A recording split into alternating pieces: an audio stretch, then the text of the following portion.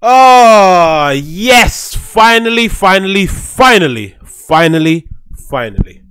As I'm sure most of you guys are aware, Jose Mourinho has been relieved of his duties as Manchester United manager this morning. Whether he was fired, whether he walked, whether it was a mutual agreement is neither here or there. But finally, the dark cloud that had descended upon Old Trafford and had consumed our entire season with negativity and complaints and excuses and reconciling and talking about his old achievements at his previous clubs has finally come to an end. For most United fans out there, I think we were kind of hoping this would happen a bit sooner. We were kind of dreading the fact that we were going to wait until it was mathematically impossible to finish the top four in order for a decision to be made, if we look back on the previous decisions that have been made by the board.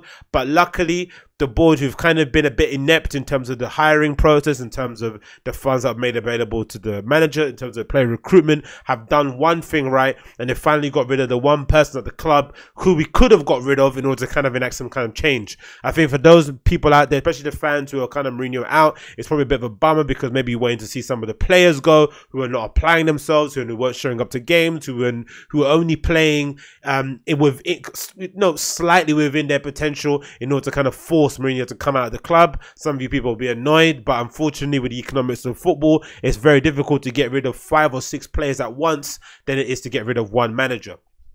Now, going forward, I think with Mourinho out of the equation, I think what we've seen is that the failures of the previous managers have in part been due to a lot of varying factors. It's not solely Mourinho's fault. It's not solely the boardroom's fault. It's not solely Ed Woodward's fault. It's not solely the players' fault. I think collectively we all have some responsibility to take within the situation. Now, what needs to happen going forward is I'm hoping the structures around the club is going to allow whatever manager that does get hired the best possible opportunity in order to succeed. I think hiring a manager like Mourinho and then denying him the ability to sign the players who he wants, not having the structure in and around him in order to kind of make the football decisions that need be, not allowing him to recruit the players he needs to have ahead of time is an absolute failure. And also goes to show that if Mourinho has been relieved of his duties, that maybe we need to look above board and look at people like Ed Woodward, who've kind of been hailed as the financial brains behind the club, but has also dipped his toes within the football side. Maybe he needs to be relieved of his duties within the football side of the club. If he's done a good job in the financial end for Man United, then no problem. I'm more than happy for him to sit down in his chair and organize deals for noodle companies and whatever it may be that he's doing on that regard, but not have any involvement in football. But if he wants to be involved in Manchester United and still have a say within the football side of it, then he has to be told to stay the hell out of the room. I think going forward now, there's been rumours of the next manager that we're going to hire, but I think the statements coming out so far from the club is that Mourinho has been relieved of his duties, and it's a bit of a strange situation because supposedly the idea is that McKenna and McCarrick are going to take over training and operations of the club for the next 2 days. Then we're going to hire an interim manager to come and take over until the end of the season, and then we're going to hire a permanent manager in the summer. Now, I don't know about you, but that sounds a bit weird. I don't know if Real Madrid did the same thing with Santiago Solari. I'm pretty sure what happened with Solari was that when Lopetegui was relieved of his duties, Solari came in as an interim coach, because I'm sure he was an under-19 coach for Real Madrid. Then when he did a good job and kind of did 2 good performances and the players were raving about him and it was a bit of a changed atmosphere, they then gave him another, I think, 2 or 3 year contract. So I think that makes more sense instead of having Carrick and McKenna, another interim coach and another coach, with effectively 3 managers by the end of the summer, which is a bit crazy. Now, maybe Kenna and Carrick are going to get the opportunity to kind of show that they are going to improve the side. They might be given a trial shift, or maybe the fact that McKenna and Carrick are being given that time in order to kind of take over operation of the club is just standard practice, because most of the time when managers do get fired from clubs, the assistants and coaching staff from that manager's team also get relieved of their duties. But because of the nature of McKenna being a club legend, seeing what he's done with the youth team, and also Carrick and what he's done with the first team, I think maybe they might have given them a bit of grace and told them, look, we know it's not totally you. You guys came in towards the end too. When Rui Faria left, I think Carrick was promoted and kind of given a chance to become part of Mourinho's coaching staff. So maybe that is a reason behind the changes, and maybe there might be a bit of restructuring with the club where Carrick might be moved into other positions, and so McKenna does as well, the same thing. So they might not want to get rid of them completely out of the side. But it does seem a bit strange that they're going to hire 3 sets of different managers by the end of the summer. Now, going forward, I would like to see someone like Mauricio Pochettino hired for the club. I think overall what we've seen going forward, what we've seen in the past is that when we hired managers who've had big CVs like Louis van Gaal and Jose Mourinho, unfortunately, we haven't been able to get the best out of them because we didn't have the structure in and around them in order to kind of get the best out of their talents. I think with Mourinho and Louis van Gaal, maybe Louis van Gaal towards the end, he did come with a bit more of an attacking CV or an attacking way of playing football. I think Mourinho, when we hired him, we did know exactly what was on the tin. We knew we were going to get pragmatic football. We're going to get win at all cost football that were going to allow us to kind of get back where we kind of thought we kind of quote unquote belonged. But I think overall, during the process of the whole campaign, I think after the Europa League win, it kind of did go a bit downhill after the Seville game, and after he didn't get any of his signings during pre-season. He completely threw his toys out the pram, threw everyone under the bus, including the young players, including the players that are already at the club, including the centre backs, who I think a lot of managers, a lot of supporters can agree are terrible. But I think when Mourinho's coming out publicly stating that he needs better centre-backs in order to kind of play the brand of football that he needs at the club, I think the players that are already there are not going to be full of any confidence, and his ongoing battle with Pogba, Martial, Luke Shaw didn't probably win him any favours with some of the members of the team either. So I think going forward, what we need a manager who's going to be able to lift the mood. We need a manager that's going to be able to play an attacking brand of football, and we're also going to need a manager that's going to be able to maybe operate within the limits and the confines we have within a club. If we're led to believe that the Glazers are selling the club, we might be in a situation where there might not be as many funds available as some managers would maybe need in order to kind of make the changes needed.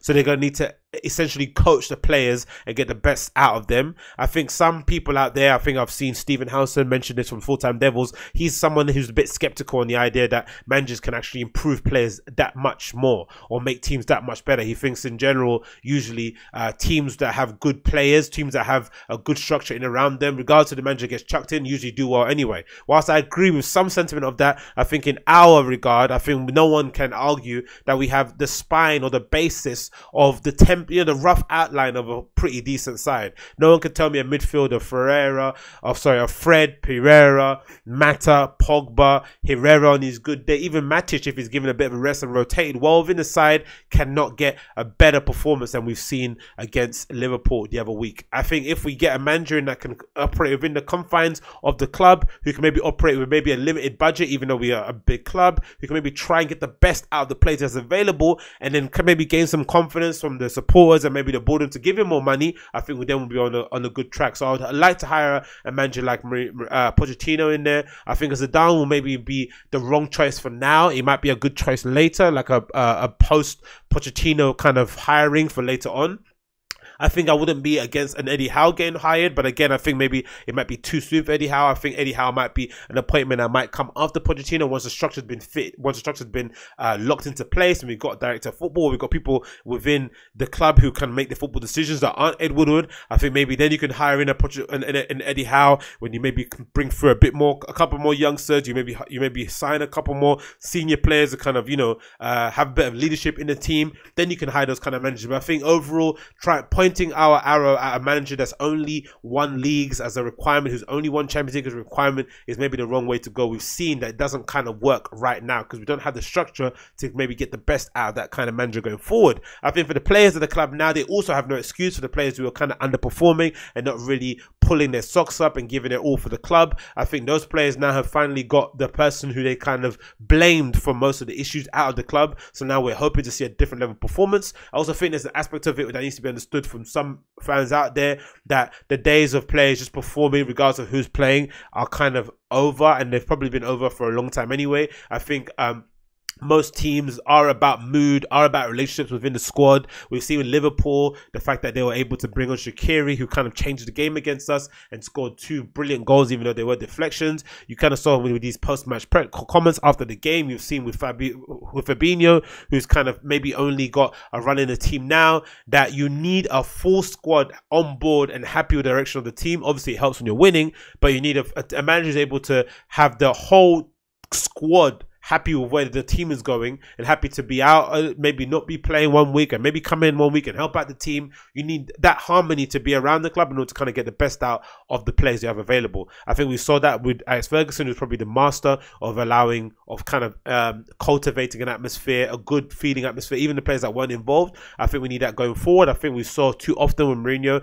that he had these favourites within the club, and you can't blame him for some respect, because I think he couldn't get what he wanted out of the players that he was trying to get reaction from. So he then just relied on playing his favourites, the people that he knew would run through a brick wall for him, the Matishes, the Herreras towards the end, because even Herrera wasn't a favourite of Mourinho's towards the beginning, but then in the end he kind of started relying on him, putting his hat on him, and McTominay, Luke Shaw, who was kind of derided from the beginning, and Lukaku too. He just picked his favourites regardless of how they were on form, regardless of how it worked in the team, even the Fellaini for some extent, and then that kind of did hamper us in the end going forward. Again, I'm over the moon. I'm insanely happy, but I hope going forward we restructure the club overall. We kind of get the things in place that's going to allow the next manager in order to kind of do the best possible job that they can do. Hope we don't go out and sign a manager just based on their CV again. We need someone to come in who understands the DNA of the club, who understands where we want to go, and also understands that the nature of the football coaching overall, the worldwide, and especially with the top teams, has kind of progressed from just hiring managers in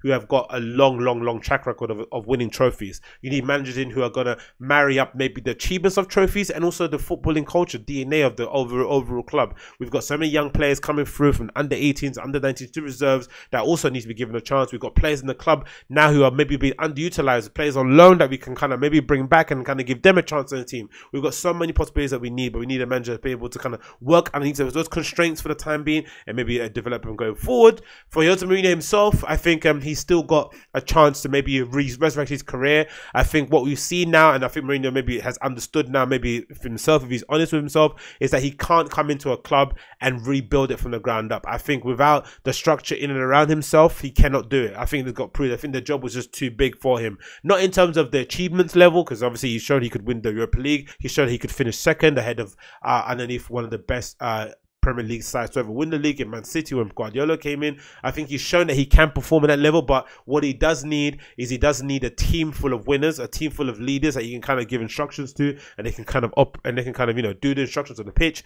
He also needs a structure in and around the club that's going to allow him to kind of bring the players that he wants in, and it's going to allow him to kind of get rid of the players he doesn't want very quickly. I think without that, he's not going to succeed. There's rumors coming out now that supposedly he wants to Real Madrid are looking to hire him after appointing Solari in the summer, which I wouldn't be surprised of. I wouldn't be surprised if he went to Inter Milan, even though Spalletti's probably still going to be there. There are loads of clubs that he can still go and win top honours with, but he's going to need a club that has that structure in and around him. Maybe his style of play isn't the best to look at, but I think he's probably in the same vein of Diego Simeone if he's given the players who believe in his vision. Maybe that's been damaged. Maybe his reputation amongst players has been damaged as well. Maybe people are talking behind the scenes or in the footballing circles that maybe Mourinho's way of handling players isn't the best, but I still think if you give him a team full of winners, a team full of leaders, Mourinho can still get the best out of most players and still win top honours. I think you don't become a turd overnight in terms of managerial sense. Usually it's a decline that you can kind of stem back to over a long period of time. I think the fact that he's won trophies at United still, even with the arguments, even with the firefights he's had with the press, with the boardroom, I think goes to show that there's still a lot of ability in there going forward. I think for Man United, for us going forward, selfishly, I can't wait to see who we hire next. I'm a little bit dubious about the whole hiring of McKenna and Carrick for the next 2 days, and another manager, but I'm hoping regardless that we take our time, we make an informed decision, and sooner rather than later we have a bit of more of a good vibe going forward. And look what's happened now. I'm a little bit more excited about the PSG game. I'm a little bit more excited about the January transfer window, not because of just transfers and getting a player in. I want to see a bit of a change in the squad overall. I want to see maybe people get rotated. I want to see maybe people get rested. Some people maybe get sold. Some people might take a bit of a back seat. I want to see a bit of freshness, a bit of a new atmosphere, a bit of a new manager bump going forward. And I think that's going to serve the best possible purpose for us going forward. I think even though we're 11 points off, I think the top 4, I still think there's points there to be gained. I think there's still a campaign that we need to kind of go forward with. I think if we are able to string together a few wins, a few clean sheets, some good performances from our attacking players. I think that kind of bounce going forward would hold us in a good stead in order to try and finish the top 4 and maybe have a good Champions League run going forward. I'm over the moon. I can't wait. I'd love to hear your comments. Like and subscribe. Let me know in the comments below what you think and who you'd like to see as next United manager going forward. Thanks so much for tuning in.